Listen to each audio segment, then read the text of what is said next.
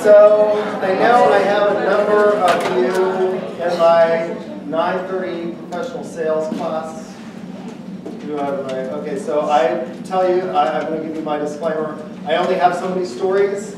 Since there is overlap in the content of the two courses, you'll get a little bit of the same. I will try, for your benefit, as a service provider, to engage in value co-creation, and I will try to be funnier and tell different stories for this part of the lecture today for the benefit of you, so that you don't hear the same thing over and over and over again with regard to ethics. Is that okay?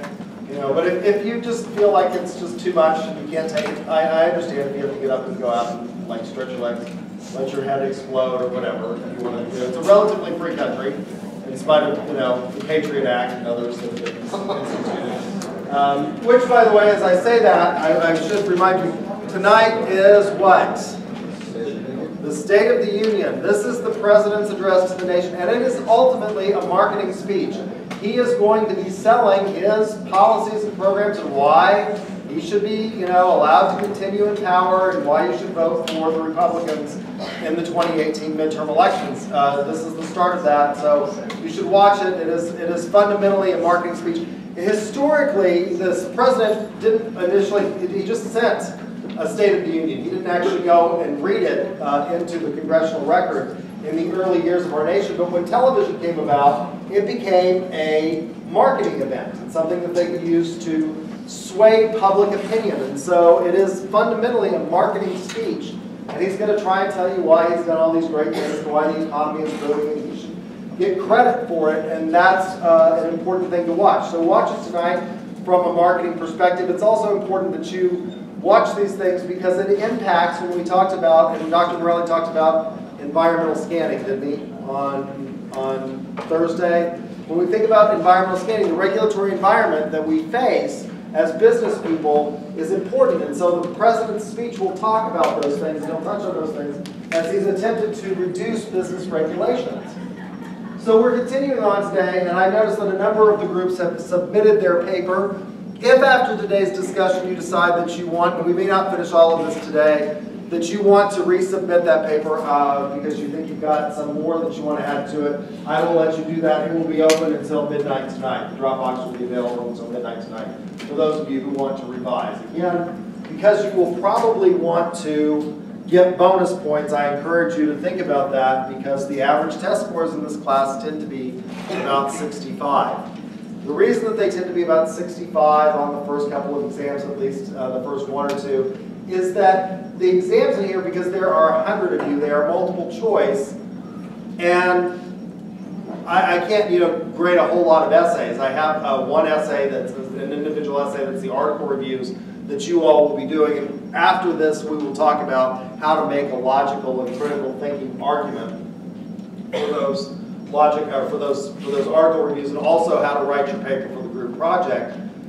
But I can't grade a whole lot of essays, so we have to make the exam such that it tests more than just superficial knowledge. And the way we do that is by, first of all, we have some embedded questions that the department insists that I use in each exam to test for assessment. And the other way that we do it is by ensuring that it's not just being able to identify terms, but being able to apply those terms to concrete examples. And those can be very subtly different among the choices. And so you'll want to maybe get the bonus points by doing really well on the critical thinking challenges in here. That's, you're welcome to not take my advice. Students who take my advice generally do well. Students who don't take my advice generally don't do well. I had a girl several semesters ago, as I was saying things like, this is a test question, you should write it down. She audibly sighed, rolled her eyes around in her little head, slammed her pencil down on the desk, folded her arms, and looked at me. And my only response was, it is unimportant whether or not you like me when it comes to your grade. What's more important is that I like you, and I didn't like her. So, just when I say these things, like for your benefit, I'm not just saying it to be mean or to, hear myself talk. I actually do care about students and care about engaging in value co-creation. So I point these things out to you. The critical thinking challenge will give you an opportunity to really make up some of the difference. That's another data point that I have when I'm doing final grades. So So this was the critical thinking challenge that we talked about. It's due tonight by midnight. This part of the course involves the study of philosophy, and so students oftentimes ask me, what does philosophy have to do with marketing? Why should I care about this? You know, isn't that something that they teach in the college across the parking lot that you refer to lovingly as hippy-dippy, right? That's what I call it. If you go over there, it's just amazing. I've seen professors over there wearing cut-off shorts teaching, right? And flip-flops. Like, where are we? You know, like, this is not appropriate. And they've got, you know, long hair, and Jamie Mock, who's a humanities and philosophy professor over there, has, you know, tattoos all over his body, and I'm just, you know, sort of, I don't know. But I think that philosophy is important in business, because I'm a theory guy, and so I naturally will tell you that that's my prejudice, that I tend to think of it. What is the highest degree? So when you get a degree, the highest degree, the doctorate degree in marketing, you don't get a degree, it doesn't say Doctor of Marketing, like the MD. You get a PhD, and that stands for Doctor of Philosophy. And why is it that we get the PhD as the highest degree that's awarded on a college campus? Because fundamentally, what we are seeking is the truth. And that is a deeply philosophical question, and it applies to marketing. There are what I call perennial questions that have applied to all people at all places in all societies at all times that are fundamental to the way we approach our acquisition of knowledge. Now, you can answer these questions without using philosophy, but the answers that you get may not be satisfactory in terms of really developing and advancing as a society if you don't use philosophy. So the three great questions that philosophy attempts to answer and that are important to marketing are the question of knowledge. What is it I can know, and how can I know it? What is it I can know, and how can I know it? We think we know a lot of things, and maybe we don't really know it. So, for the benefit of my students that had to hear me talk about this part of the lecture before, I used a different example. I will attempt to come up with something else as my example for today. What is this device that I am using right here? Or it's a smartphone. Somebody said an iPhone. Which is it?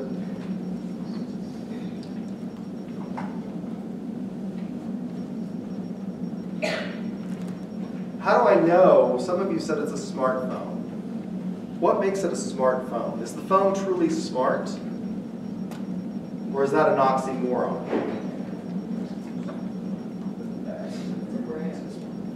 It's a brand. A smartphone is a brand? Well, no, I mean, it's what technology is branded as.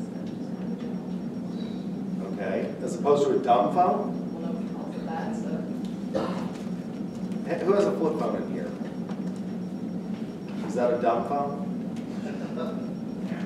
Kinda? Why do you have a flip phone? What? Pretty low tech. You're pretty low tech. You're sitting there with a computer. I'd be willing to bet you're not taking notes, and you're probably surfing the web, aren't you? Watching the internet, listening to something else besides the gentle yammering of my voice. So what is this? Is it a phone? It's a computer phone? That's why they call it smart. It sounds better. You can't say computer phone. So nobody's going to buy a computer It phone. sounds better to say computer phone. That's why we're changing. Just wants some more appealing. When I was growing up, not that many years ago,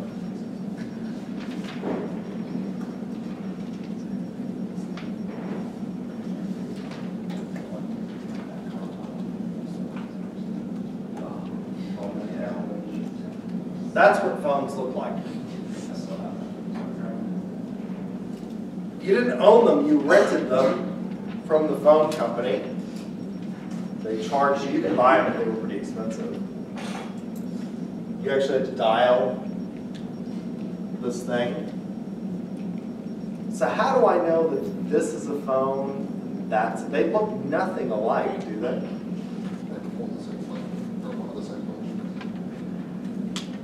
How many of you actually talk to people on your phone?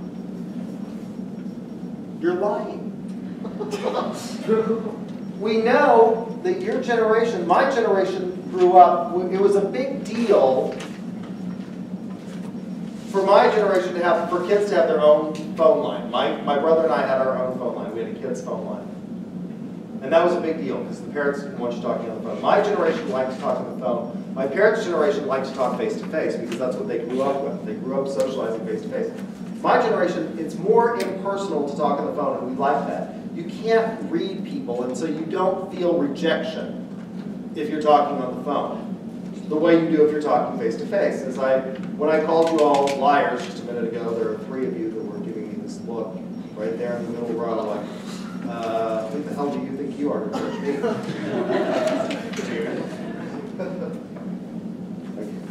You don't know me.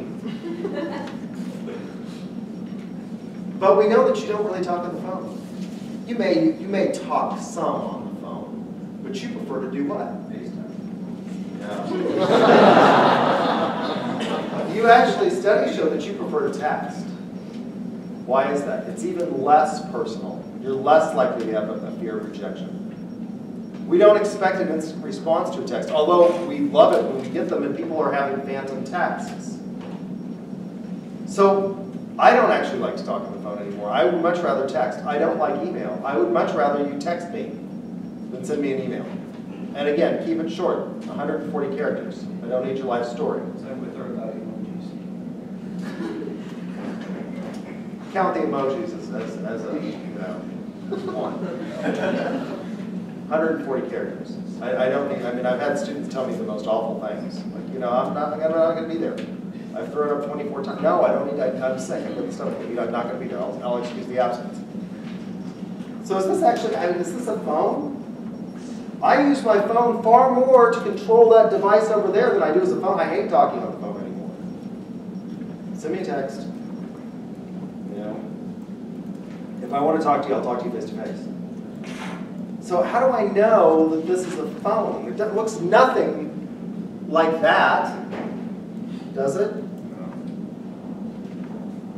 Let's look at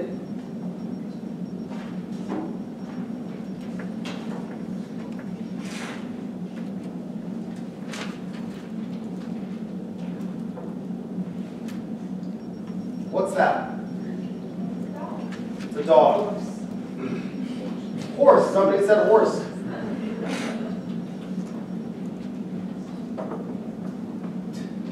What's that? It's a rat.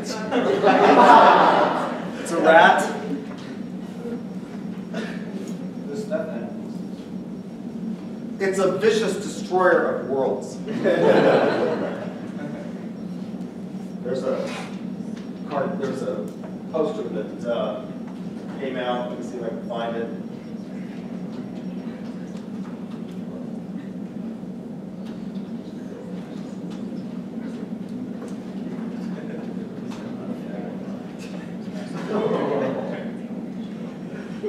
This is Fluffy. He is the destroyer of worlds.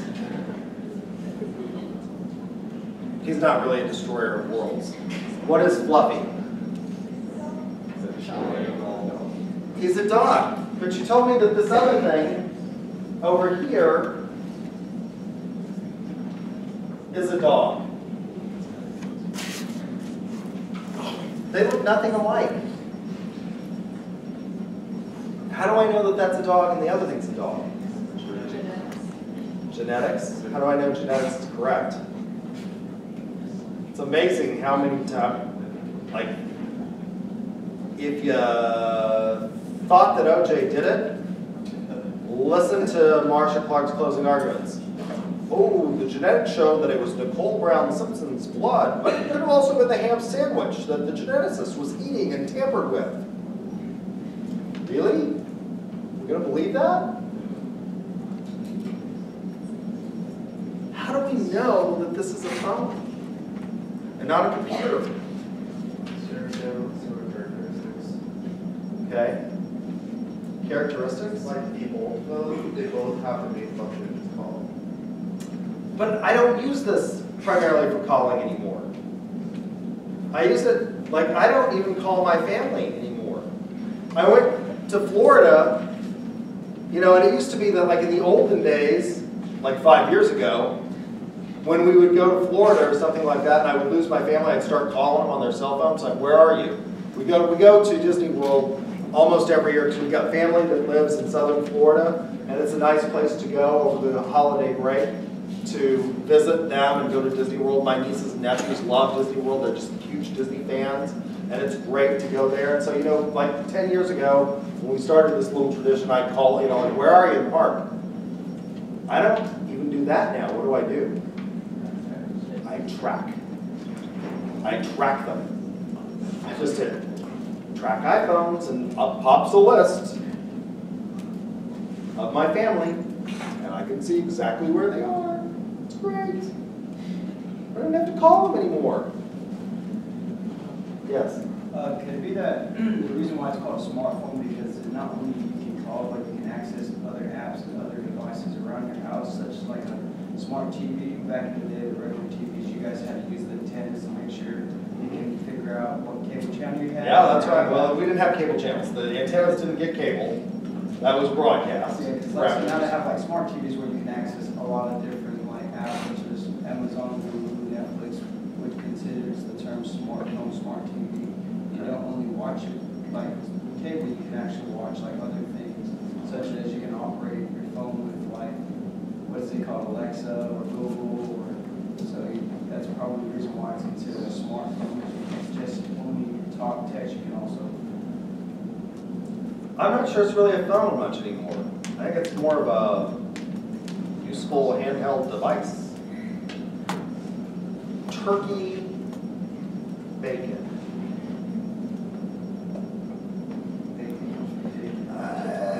Like, it ain't bacon. If you called it a nondescript breakfast dish, okay, not bacon. Yeah. I think the reason that it's called a phone is because it's evolved from what used to be the phone. So it just slowly changed over time, but yet it was still, the changes were so small each time that it was still a phone. But now we've gotten to where it's something completely different, but it's still called a phone because that's what it was originally like derived from. Okay. All right. What about, so like, isn't that kind of like comparing like a Swiss Army knife to a knife? Like the main purpose of a Swiss Army knife is not to cut things, is you just use a knife to much better function, but it's still called a Swiss Army knife because that's its primary function, what it was originally used to do. Kind of like the phone was originally called. All right, so things are named for their function. Is that right? For the most part. Okay. What's the primary function? So the function of this right now is, To be a table. I don't know, it's a chair. It can still hold things. It's a Yeah. stability. It's still a table, it's still holding it. That chair can hold things like papers. Sure. And Still it a can be chair. considered a table. But it's still charity using it as a type. You see, here's the point. We can't even agree on simple things like a table. I don't think that's a table, I think it's a desk. How are we going to agree on something that's even more difficult, like ethics? We can't, you know, somebody said in here, when I showed you this picture, somebody said horse. It looks a lot more like a horse than it does like that little fluffy Shih Tzu, doesn't it? Yeah, it does. It's what? Let me say it's a C, like, even like that, it's how people pronounce words. It's Shih Tzu. It's Shih Tzu. It is not shit zoo.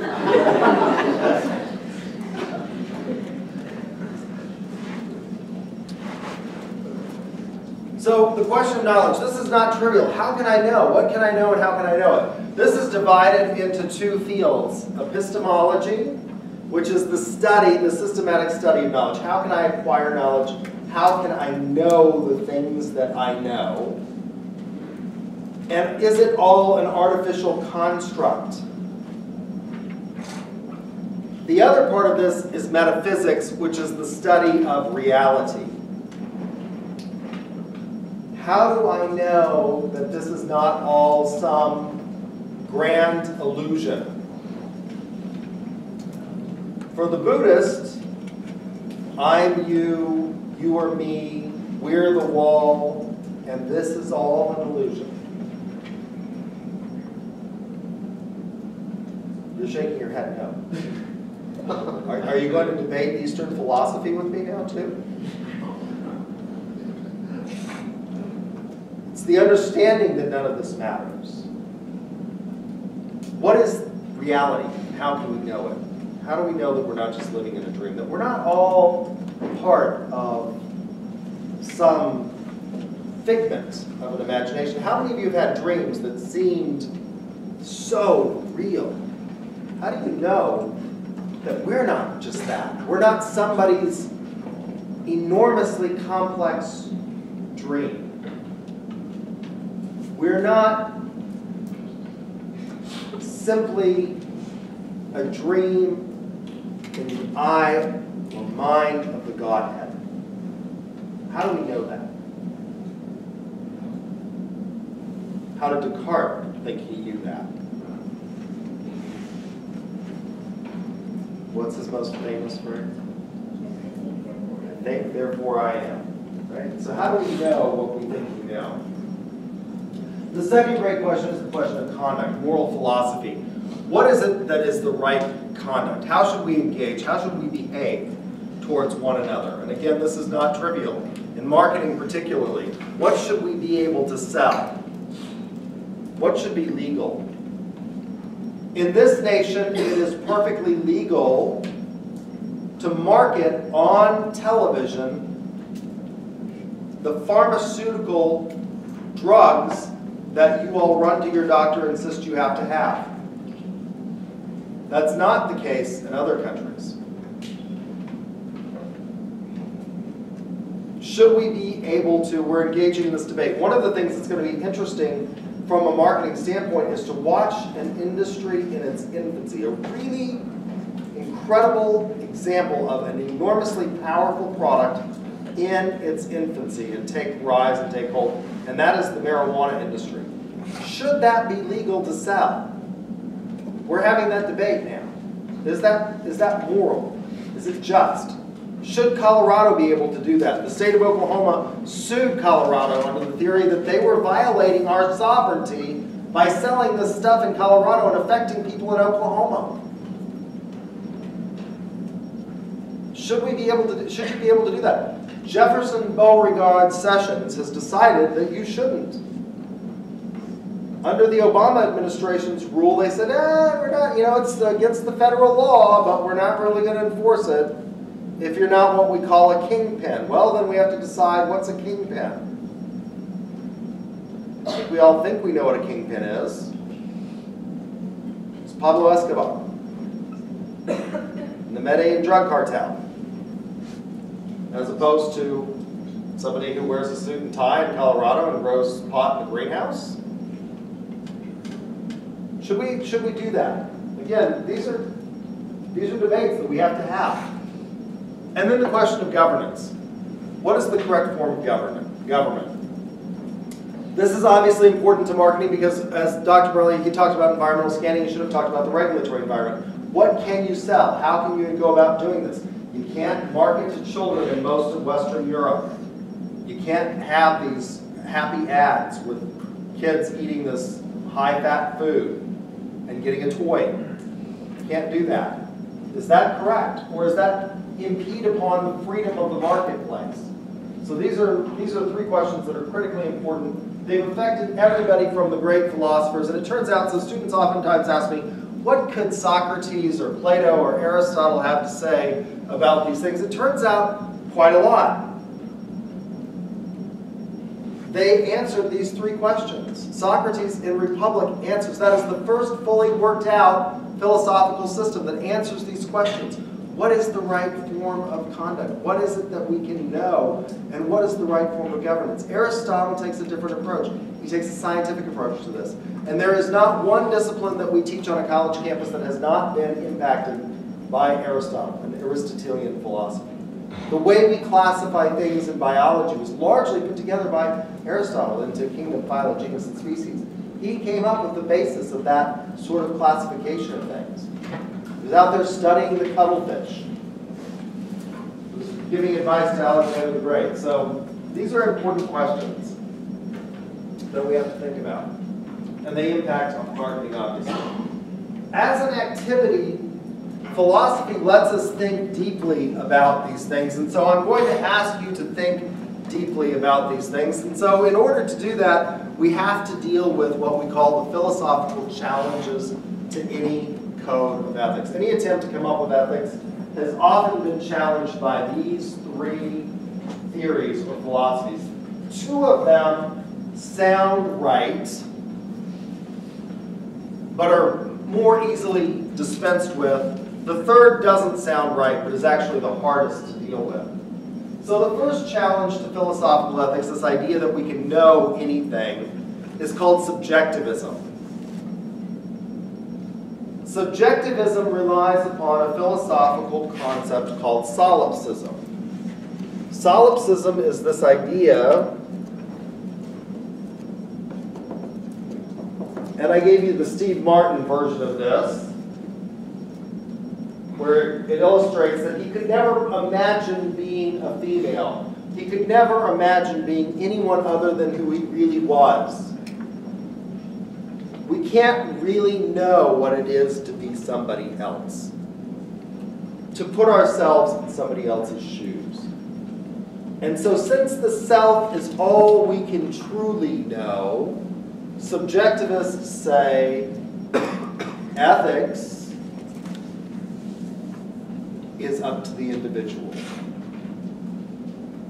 Now, this sounds intuitively appealing because if we ask difficult questions like, should we legalize marijuana? I bet we would have a wide range of answers in here. Although your generation seems to be more tolerant than even my generation of this idea. I'm a Gen Xer, but I still grew up in an age where we believe that drugs are bad. Just say no. Nancy Reagan. Not on, television. Just say no. That was her horribly vapid campaign to try and keep kids off drugs. As if it was that simple. Just say no. So should we legalize marijuana? Should we sell it? Hell yeah, it's a multi-billion-dollar industry. Okay. So is sex trafficking. Should we legalize that?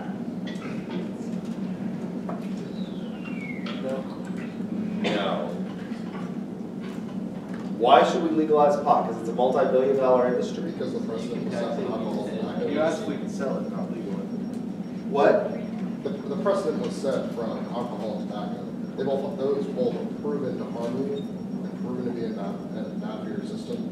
Whereas marijuana, while it still obviously has some negative effects, not nearly as bad as tobacco or alcohol. Actually, they've done a study recently. Harvard published it, I believe, in the New England Journal of Medicine, where they looked at non-smokers, smokers, and people who were heavy pot smokers. And they thought that, obviously the smokers would have higher incidences of lung cancer than the non-smokers, and that they thought pot smokers would also have higher incidences. People who were heavy pot smokers would also have higher incidences of lung cancer than non-smokers. And it turns out, according to at least one study, that the pot smokers had fewer incidences of cancer. I believe that. It helps slow cancer. Or at least some of the chemicals do. What was there was a hand up over here? I was just going to say, why not, just on the basis of, like you said, there's no real bad medical. And plus, if you can go do stuff recreationally, people who are going to do that are going to do it anyways. So, I mean, just because someone else is now selling it, making a profit on it, doesn't change the fact that it's just money's being changed into a different hand. Okay. We tried this with prohibition, it didn't work, yes. I was gonna say, like you said, it's around, so like if someone wants it, they're gonna get it anyway. So the government's really just missing out on that tax benefit that could be used to fund our education or used to fund, many of the other problems that we have because it's already around. Like it's not like it's hard to get. Right, and in fact, we spend a lot more money trying to criminalize it, chasing people. We spend a lot more money. It's estimated, and these estimates are, of course, skewed maybe by people who want to make the argument, because you can use, among lawyers we say there's lies, there's damn lies, and then there's statistics. Because you can use statistics in many ways to manipulate. Now I think that's a misunderstanding of the use of statistics. But a lot of statisticians have come up with the idea that about 90% of the population that are in prison because of drug-related charges. Now you say, how is that when we have a lot of people that are in prison for things like murder in Oklahoma? Well, why are they in prison for murder? Well, they were on drugs when they killed somebody. You know, a lot of them were on drugs. They were trying to get drugs when they killed somebody because it went bad and they got shot, or they shot somebody, or they were trying to get the money to go get drugs and they shot somebody. So a lot of these crimes, now it depends on, again, how you massage the statistics. A lot of people are, if we took those people out of prison and put them in treatment, we might be better off. It costs less than putting them in prison. Prison's actually a very expensive form of rehab, and it's not terribly effective. Yeah? Wouldn't that only happen? That only happens because it's illegal, though. Like if it was sold legally, you wouldn't have those murders. Right, exactly, and that's the point that the people who want to legalize this stuff say is, look, if we legalized this and we made it cheap and we took it off the black market, you would have a decrease in the prison population. You would have an increase in revenues. Right now what we have is we have a horrible problem in our state with revenue. Don't we? You have this revenue source, a sin tax, and you're decreasing a huge cost, one of the biggest costs. Why is it that when I went to school here in Oklahoma in college, 80% of the tuition was paid by the state, and I paid 20%. That is now flipped. You pay about 80 to 90% of the cost to educate you, and the state picks up. We're no longer really a state institution. And we could turn that money back around if we, why is it that we have horrible funding for, well, if you have to cut costs, who can you cut costs? You can't cut prisons. Because the federal government steps in and says you can't stack people up. You can't just put them all in there. We would like to, but it violates constitutional principles. The 8th Amendment's prohibition against cruel and unusual punishment. So if we got rid of a lot of those people in prison, we're saving money and we're making money on the revenue side, aren't we? So that, now, the problem with that argument is that a lot of people would say, look, just because something makes money doesn't mean you should do it. There are things that we say you should not do. A lot of what we criminalize, we define who we are as a society by what we criminalize. Until 2003, in a case called Lawrence and Gardner versus Texas, homosexual sodomy was illegal in places like Oklahoma. Could you really catch people and arrest them for it? No. But we criminalized it because we said that's bad. And so maybe we want to say as a society, we don't like drugs. I don't know. So this is an important debate. So subjectivists would say, look, we can't agree on these things, and everybody has a different opinion in here. Some of you, I would be willing to bet, would say, yeah, let's legalize pot, but not the cocaina, right? Let's legalize pot, but not the wacky tobacco, or the whack oil, which is PCP and jet fuel that they put on a cigarette. Right? Not crack, not meth, you know, not all these other things. Those are all like proven to be addictive too. What? Those are all like proven to be addictive for all. Yeah? And they're natural. That's true. Tobacco's, well, you know, then we get into a debate of what's natural. You know, is the tobacco, is the pot that they're growing in Colorado the natural? No, it's not. I mean, this is not the stuff that was growing out by the highway in 1963. It's still natural, it's just genetically evolved. I mean, you're not like... Cocaine comes from the coca plant. It's natural. They have to go through a chemical process again. You have to go through Like a chemical hydrochloric process. acid and all types of stuff. Hydrochloric acid's natural, it's a natural product. It's not a synthetic chemical that we came up with, is it? You can see the difficulty. Is there anything that we can know? This debate highlights the idea, is there anything that we can know a priori? Is there anything we can know about ethics without reference to experience? That we can know with the mind's eye as opposed to a posteriori, which is knowledge that's gained through experience. A priori knowledge, how did Pythagoras know that if you had a rectilinear triangle, right angle triangle, one side's 3, one side's 4, the other side is 5? Well, he knew this with the mind's eye. He didn't go around in ancient Greece drawing triangles in the dirt. And it works out well if it's 3, 4, 5. It doesn't work out so well if you have other numbers. But he could see this with the mind's eye. And it's true, right? A rectilinear triangle is going to be true on the moon, and it's true on the planet Earth as well. It's true in space. It's true in all places at all. Is there anything like this in ethics that we can know? Well, subjectivists would say no. They would say there are no universal truths like the Pythagorean theorem in ethics. Well, is there anything that we can know without experiencing it? Well, I would say that there are things that we can know without experiencing it. You probably don't want, I have a concealed carry permit. I am morally offended by students who fall asleep in my class. Therefore, I take out my .357 Magnum and spike you. Why are you carrying something that big, man? You know? Justice is fast. You probably don't have to experience death to know that you don't want to die, do you? So we can at least agree on that. People fundamentally want to live. And they will live. I mean, people cling to life in even the most dire of circumstances. They want to go on. Very few people give up living. Very few people commit suicide. So you don't have to experience death to know that you probably don't want it. I think that we can come up with a lot of others. A lot of students will say, well, you follow the golden rule. The problem with the golden rule is that I may want things done to me that you don't want done to you. It works a lot of the time. It's a pretty good rule of thumb, but it doesn't work all the time because there may be things that I want done to me that you don't want done to you. If you turn it around and you make it and you state it in the negative, it works almost 99% of the time.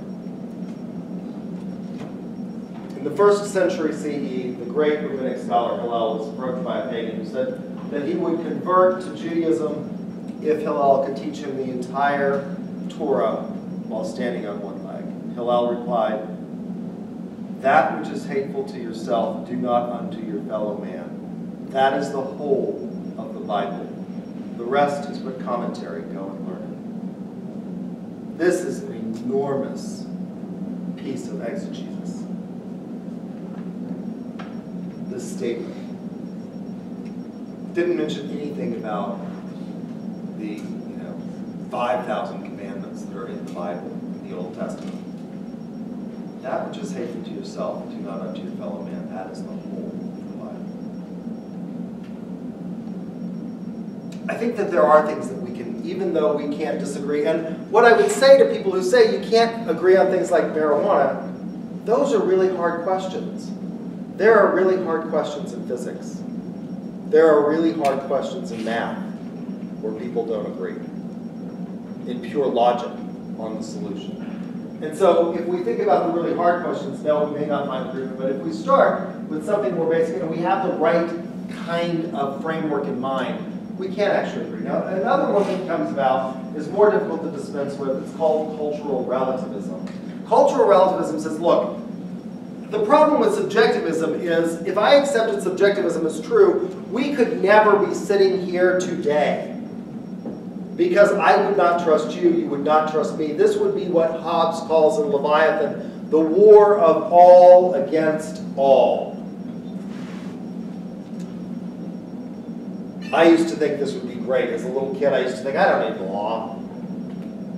Anarchy, that's fantastic. How many of you like the Discovery Channel or Animal Planet? Oh, come on. More of you like the Come on, you like the Animal Planet, don't you? It's cute. I don't have children. I have animals. I love them. They are my children. I have a pet squirrel. We've trained her. She knows 35 distinct words, which is more than some of you will know on test day.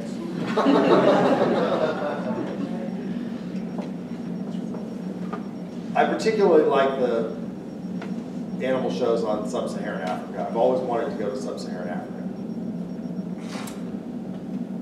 Lions are the only feline species that naturally live in groups. You wonder why your cat doesn't like the other cat. You think, oh, Puddin needs a friend. I'll get a friend for Puddin. And they just can't stand each other. That's because cats are sort of solitary creatures. They're pretty happy being alone. It's typified by the fact that, if you die and your dog is in the house, the dog will sit there and guard your body. If you die and a cat's in the house, the cat will eat you. You are just staff to the cat. That's all you are. But lions are the exception. They live in prides. And it's good to be the male lion in a pride. The lionesses do all of the work. He comes along, he takes what he wants, and then he goes back to sleep. Great life. The problem is that at some point that lion will become old and feeble, and when he does, another male will come in and will take over his pride, and he will kill all of the cubs from that other lion. This is the state of nature that Hobbes imagines. And he says, we come out of this and we form societies and we give up some of our individual rights in order to thrive and flourish. And so ethics are not subjectively based in the individual, but rather they're based in the group. It's our group mores that determine what's right or wrong. And this is intuitive, it sounds reasonable. Women, for the first time, it's now 2018, and for the first time they're allowed to drive in Saudi Arabia.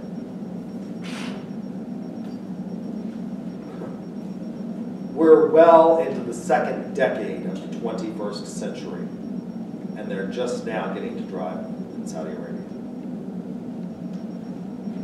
Cultural relativists would say, well, that's just their culture. You should accept it. Huh? So I think Saudi Arabia is, I think it's probably flying taxis. Should we accept that? The problem with cultural relativism is if you make an argument ad absurdum, we could never have said and we could never have gone to war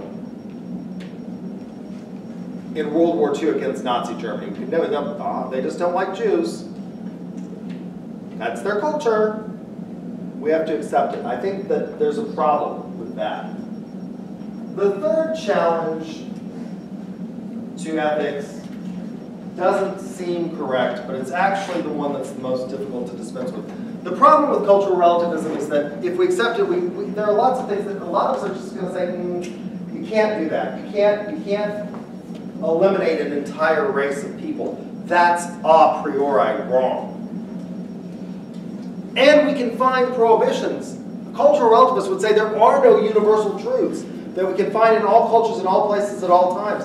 But that's just not true. There are. There are at least 3 that we can find in all places at all times. There is a prohibition against killing members of the in-group. In all societies, no society could allow for the indiscriminate killing of members of the in-group. You can't kill members of the in-group. Now, there are exceptions to every rule, right? So what are some exceptions to the rule about killing the indiscriminate killing of members of the in-group? We define murder as in the common law as the unlawful killing of a human being with malice aforethought.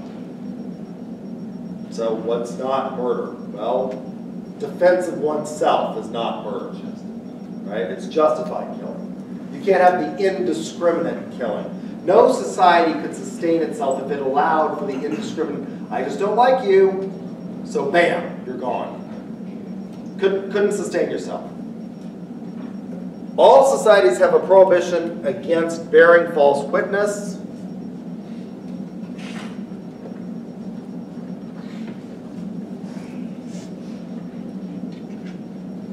Against members of the in-group. Now, you might be able to do these things to members of the out-group, societies outside of ours. As we become more advanced, more sophisticated, we don't say that you can, for example, kill the Canadians when they come running across the border. Historically, you could do that. Those are members of the out-group. You could kill them if they came running. No, can't do that now. We've extended that prohibition to even members of the out-group. But all societies, even primitive ones, will say you can't kill members of the in-group. You can't bear false witness against members of the in-group. You can't say, that guy stole from me, if he's a member of the in-group. Now, you may be able to do it to members of the out-group, and you can't steal from members of the in-group.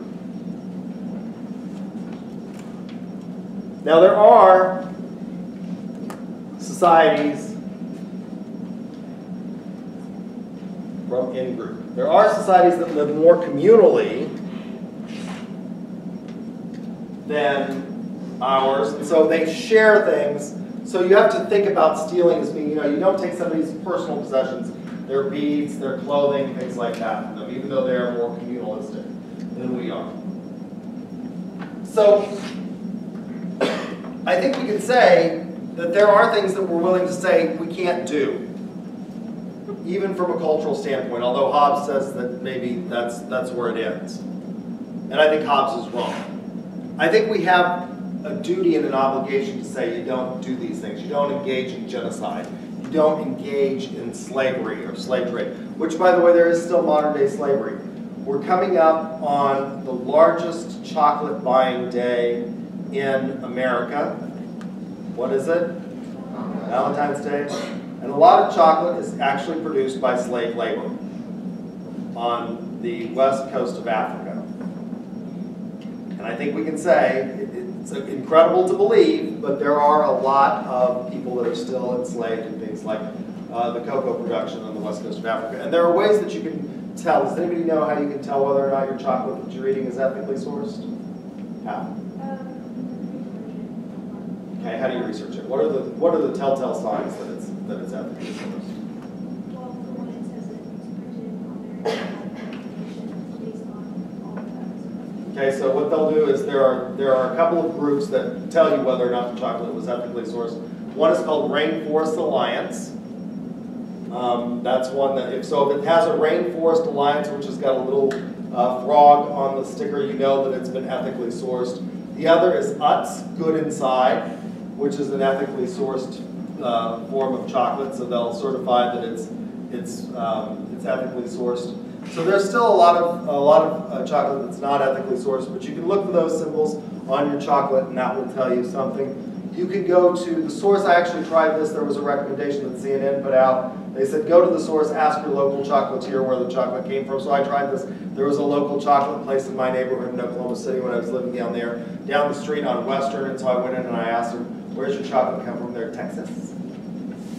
No, your chocolate, no, yeah, it came from Texas. No, they don't grow cocoa plants in Texas.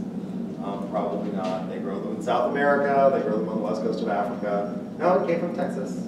So that doesn't always work, but a lot of times you can find local chocolatiers that do have an idea of where their product is sourced, and that's a good way of educating yourself on whether or not the chocolate is ethically sourced. And so a lot of us would say you can't do that. Even though it exists, you shouldn't do that, we should put an end to it, and we should try to. Now the third one is the most difficult to deal with, and it's called psychological egoism. And this one says that you think you have free will, but in fact you don't have free will. Free will is illusory.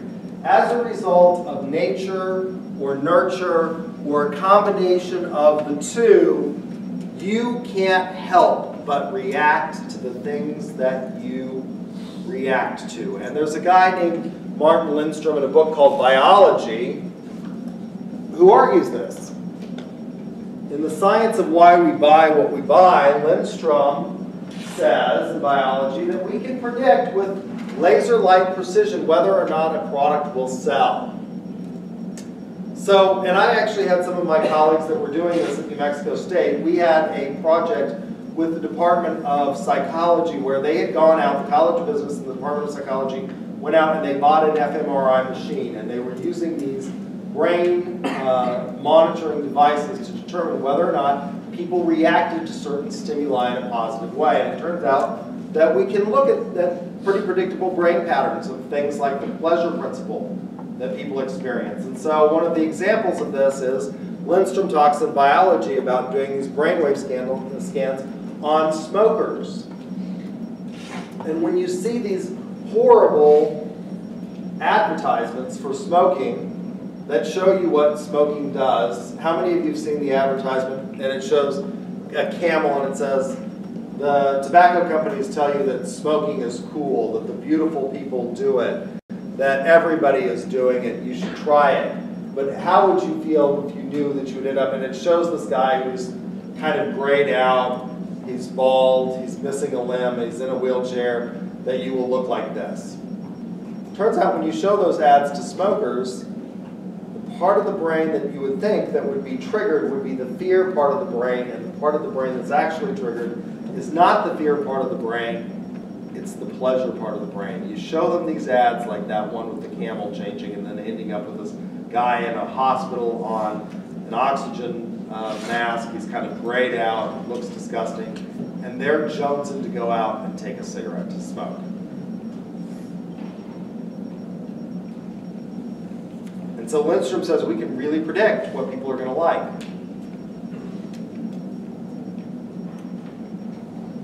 How many of you think you have free will? That you can tell yourself that you don't want something? Can you will yourself to not want something? What is it that you all really love?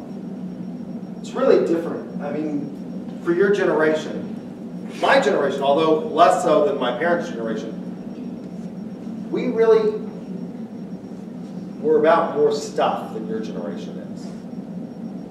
One of the things that we know about your generation is that you're not all that concerned with stuff.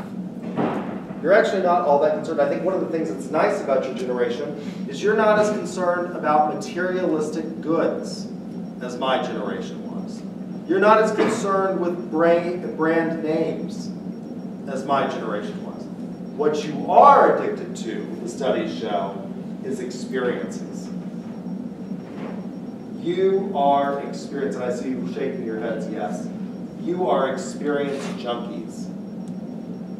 It's one of the reasons that I have to vary my lecture, I change my inflection, I walk up and down, I have crazy arm gestures. I watch myself on the videos and I'm like, oh, your arms are just you're all over the place. It's because I know from the research that in order to keep your attention, I have to do different things about every 30 seconds. You have the attention span of Dory.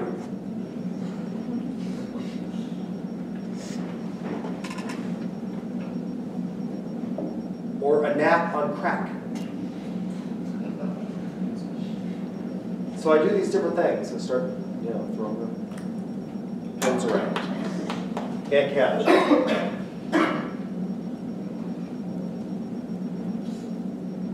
So you're addicted to experiences. Can you tell yourself, can you will yourself to not want that?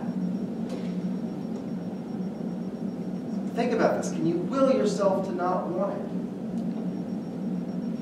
What kinds of experiences do you all like? How many of you have gone to do the iFly thing out on Memorial Road? It's the indoor skydiving deal. None of you have done this? Broke. You're broke college students. You didn't want them, but we could do it sometime. You don't like getting your feet off the ground. How many of you want to try it? Everyone. Can you will yourself to not want to try it? That's not the same thing. We still want it, we just You don't. still want it. You still want it. You just can't afford it. And you can probably afford it. It's just that you want something else more, which is what? You want to eat. But you didn't will yourself to want that either. Did you? For a psychological egoist, this is what we call a deterministic philosophy. It is predetermined. You think you know what you want and that you can will yourself, but you can't will yourself to want something that you want. You may want something else more, but you didn't will yourself to want that either. I may want a pair of shoes, but I may want my cash in my bank account more than I want the pair of shoes. Doesn't mean that I don't still want it. It just means that I want something else more. But I didn't force myself to want that something else more, did I? Can you force yourself? Can you sit there and say, I just don't want that chocolate cake. I just don't want it.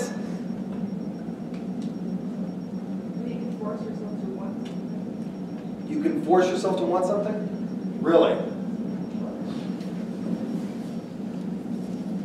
What's the most disgusting food that you just can't stand? What's the most disgusting, like you just think, oh my God. Every culture has disgusting foods, right? Maybe you really should, what? A snail. Yeah, that's a delicacy. It's called escargot. It's not the little snails that you see out here wandering around like that. Don't go out there and grab the snail up and pop it in your mouth and think you're doing something wonderful and French-like. Escargot is it's an aquatic snail, and oh God, I just can't. My mother likes it.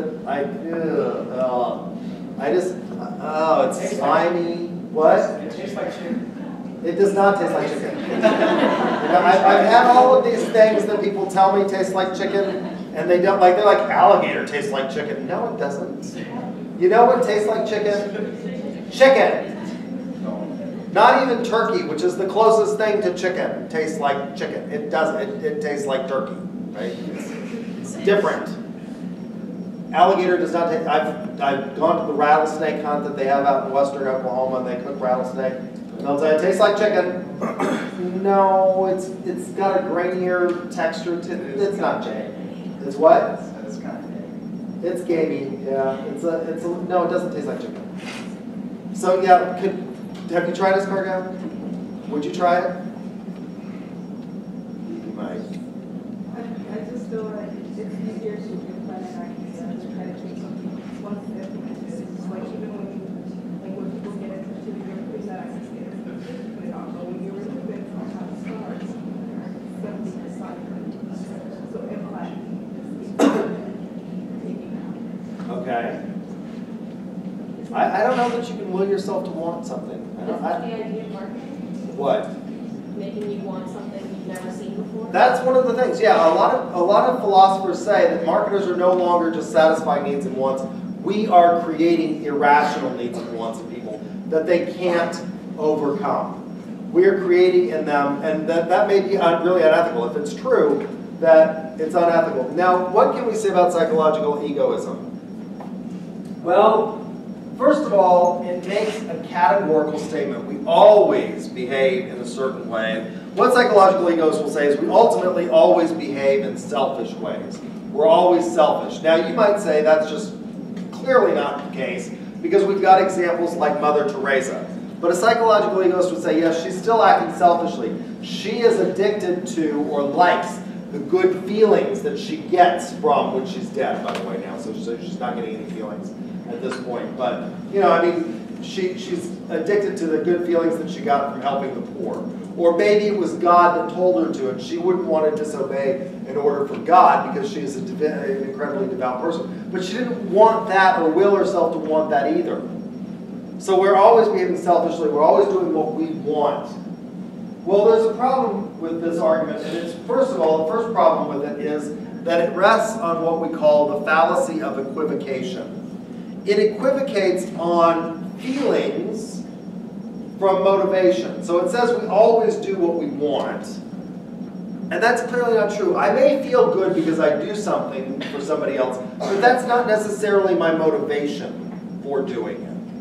It's the feelings that so anytime you say people always do X, it's really suspect. Second problem with psychological egoism is that it doesn't tell us how people behave when they're conflicted. We're oftentimes enormously conflicted in the choices that we have to make.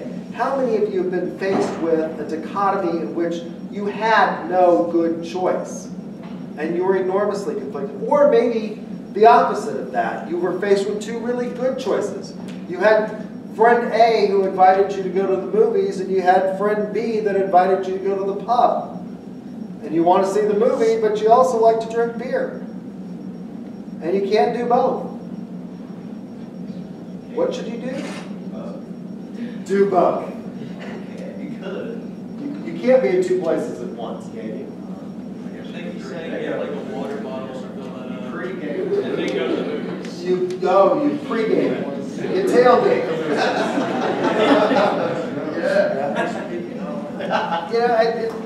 It equivocates on this motives and feelings, and it tells us we always do this. And anytime you start saying things like human beings always do this, it's enormously suspect because people are enormously complex.